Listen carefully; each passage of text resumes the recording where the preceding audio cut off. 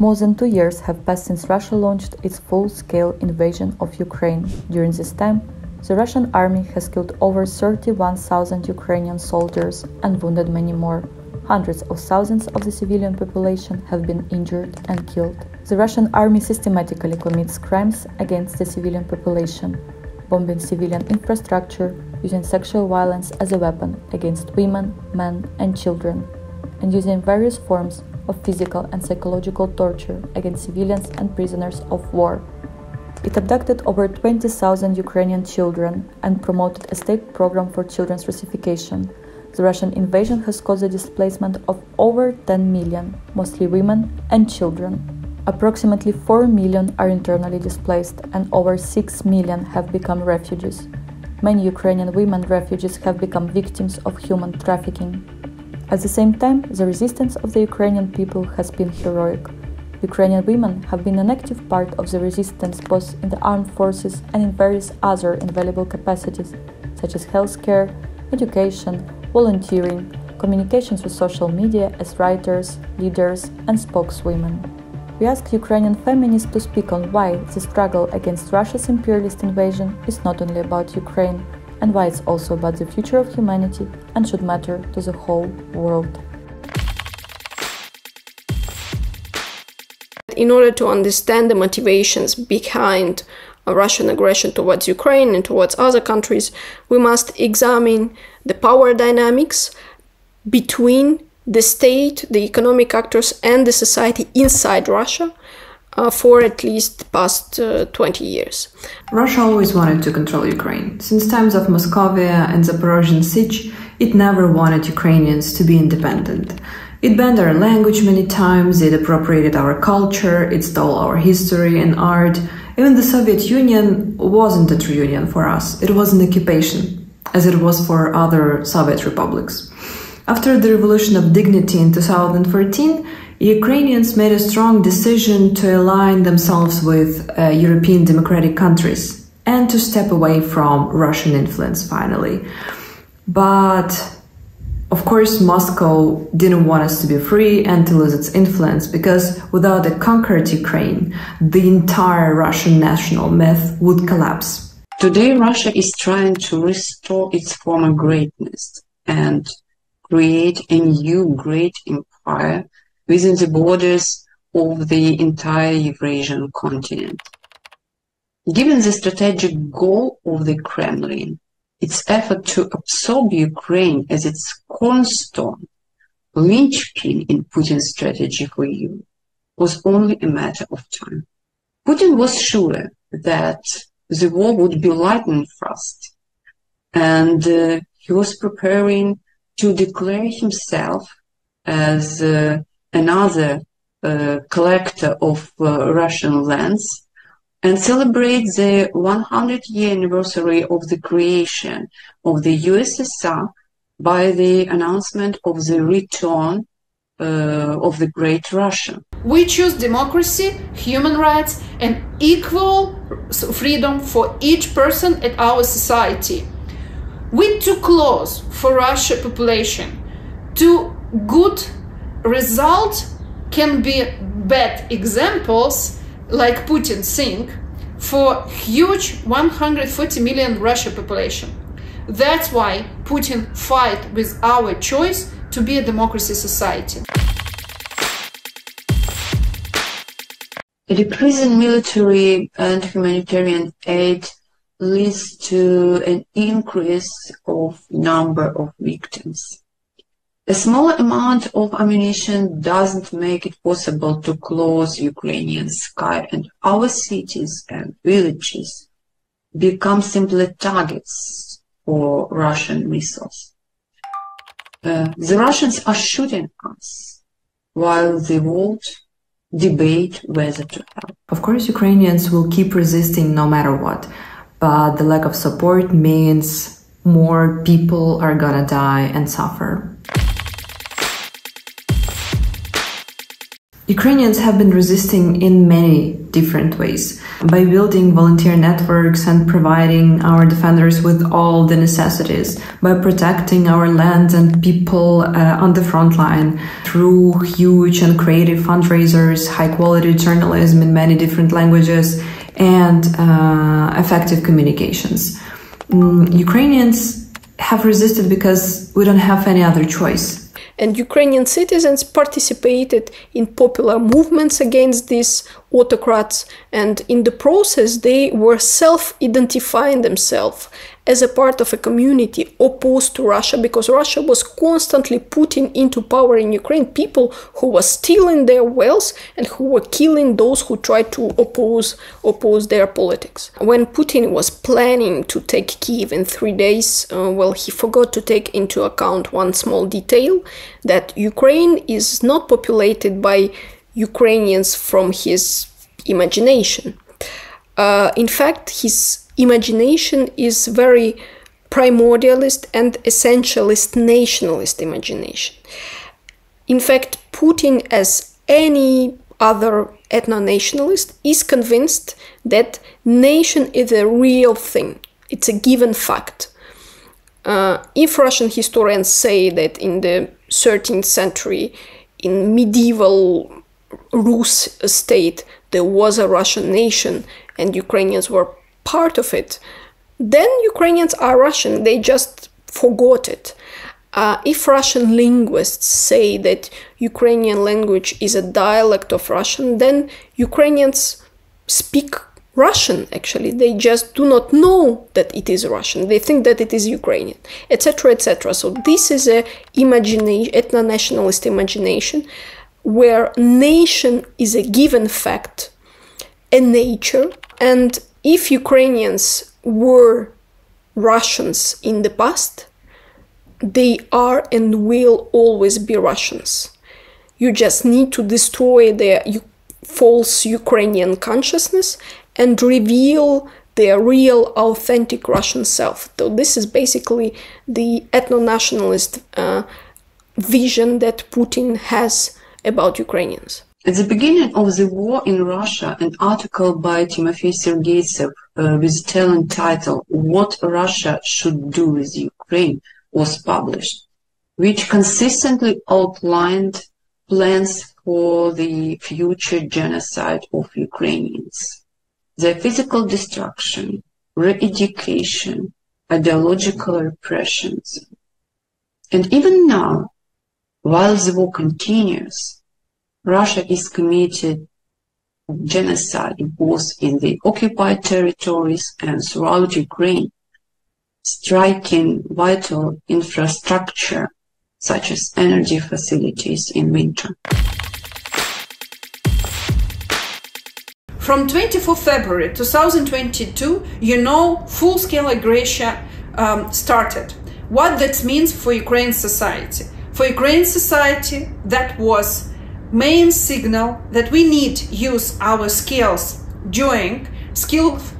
of realized our human rights, like freedom of speech, freedom of association, freedom of peaceful demonstration, to protect us, to defend our country, and to help our army fight. Main idea of Ukraine that each person same value. Each person need to have possibility realize themselves in their lives and be quite good and quite bright member of Ukrainian society. That's why fighting against Putin for us, it's fighting for equal rights, women power, and absolutely possibility realize human rights for anyone. Lots of love and dignity. Our soldiers are not just warriors. They are our loved ones, torn from their life by the war. They are our sons and daughters, sisters and brothers, mothers, fathers, friends, and we appreciate and support them. It's our deep empathy and the highest value placed on every life. We care about everyone, from children to elders, regardless of status, gender, or nationality. Even pets and animals are important to us. Each Ukrainian life is precious. Every time when residential building gets hit by Russian missiles and somebody got killed in their home, the whole country mourns and hurts like a family, even if these people live hundreds of kilometers apart. This is why we prioritize to protect our people and then our land. This is why we need to deoccupy all our territories, because we need to save our people. Ukrainians resist because they want to survive, and it is especially understandable when we see what happens to people under occupation, where civilians are raped and murdered in a totally random way. And what is important to understand for people outside Ukraine is that Ukrainians, when they are defending their right to exist, they're also objectively defending the project of a future where the change is possible. They are defending a society where you can be a citizen with rights rather than a serf without any right. One of the tools commit war crimes by Russian army here is sexual and gender-based violence. That's why exactly inside the Russian society decriminalized home violence. That's why at Russian society traditional values speak about only one function for women: to bring new soldiers at this life. At Ukraine, you have absolutely other situation. Human rights defenders, half of us, it's women. More than 40,000 people at the front line, it's women. From 2015, we don't have any list of banned profession which was produced by Soviet Union. More than 300 professions started to be open for any person, women or men, who wanna use it. Before that, they was banned for women. The daily routine of our women has changed. Life shifted to bomb shelters and self-defense, survival without water, light and heat became vital skills. Today, Russia cancels all the rights of Ukrainian women, the right to be a woman, to have a home, a family, a profession, even just to live. Ukraine's enemy is a fascist patriarchal state that uses sexual violence as a weapon. Tens of thousands of Ukrainian women were sexually assaulted by Russian soldiers while under occupation or in captivity. They were objectified, dehumanized, and demoralized. At the same time, Ukrainian women fight side by side with men on the front line. They volunteer, they raise children, and keep household on their own. We are fighting for our right to move toward a more progressive and fair society. Putin is aligning politicians who wouldn't mind to destroy the remaining international mechanisms. So this would be actually a wonderful world for the far-right dictators. But I think it would be a real hell for ordinary workers, and even more for women, and for any type of oppressed minorities. And this is why the solidarity with Ukraine, it's not just a moral stance. I think it is a rational response for anybody who is concerned with our common future where emancipation is possible. So this is why Ukraine's resistance is also a feminist struggle. Putin's actions are being watched in other countries, and the success of the Kremlin dictator can be inspiring for those who'd like to assert their power over people in other countries. The women of China and Iran might be the first to feel the negative consequences of Putin's success. However, European and American women are also not safe from possible risks, and attempts to return the past may lead to the return of the former dependent state of women, starting with the impossibility for them to manage their own bodies and ending with auxiliary roles in society. And contrary, Ukraine's victory will become a victory for feminism. The important thing to understand is that this aggression was made possible by impunity. Russia has already committed crimes of aggression and war crimes in Chechnya, in Ukraine, in Syria, and in a number of African states.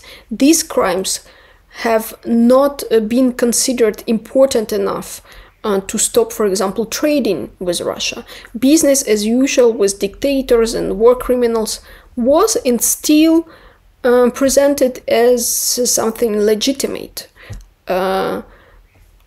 We separate politics and business, right? And this is hiding the political consequences of such cynical economic logic. The Russian war is continuing mainly because we pay Putin's bills. We are buying Russian fossil fuels, we are consuming them, we are contributing to the economic growth in our societies, hoping that the war in Ukraine and the climate crisis would somehow resolve themselves. They will disappear by miracle. Unfortunately, they will not disappear unless we take consciousness of our collective responsibility and also of our capacity to act collectively.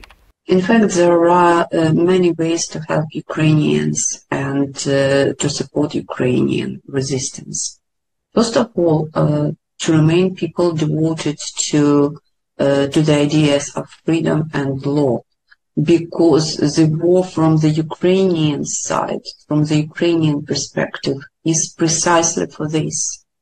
It is also important to motivate state authorities to continue helping Ukraine. Secondly, listen to Ukrainians. Try to learn more about Ukrainian history, Ukrainian culture, Ukrainian language, because this knowledge can add to the understanding of this war and remove possible illusions how to terminate it. Next, humanitarian aid to Ukrainians through various volunteer initiatives and donations. The fourth, support of cultural and scientific development through the implementations of joint and individual projects. A separate direction is assistance to Ukrainian refugees. After all, in order to resist, we have to save people. At the beginning of the full-scale invasion, I got a letter from a Canadian feminist activist. She asked me to support her pacifist campaign to stop providing Ukraine with weapons. I asked whether she spoke to Ukrainian women and whether she asked their opinion. She never did. She also refused to hear me out. Me as a Ukrainian woman who actually knew what horrors women in Ukraine would face if we couldn't protect ourselves from perpetrators. Please keep listening to Ukrainian voices, especially those of women. We're fighting for democratic values, equality, freedom, and human rights, and we need you to stand by our back. I believe that the real power goes together with cooperation and solidarity. Vote for politicians who have consistently supported Ukraine, keep donating to Ukrainian charities and volunteers. Be ambassadors and supporters of Ukraine in your local communities. Stand with Ukraine until we win. When asked why I think it's important to support Ukraine, I remind people that the fight against interlocking oppression must be understood regionally as well as globally. For instance, on February 17th of 2022, Brittany Griner was arrested in Russia. On February 24th, Russia's planned invasion of Ukraine occurred. These are not independent events. Racism and sexism are forces within interlocking oppressive systems which must be fought everywhere. Putin's 2016 campaign of disinformation has continued to target the U.S. electorate and sow chaos among supporters of democratic rule. Thus, the goal of incarceration of Griner was not only to shame the U.S. government, but to rebuke the very idea of democracy, of civil rights and freedom and equality that independent Ukrainian people sought. The assault on women around the world, from Masa Amini in Iran and others, is an attempt to silence the legitimate voices of dissent, especially within autocratic regimes. Our struggle is to free all human beings from interlocking oppression wherever it exists.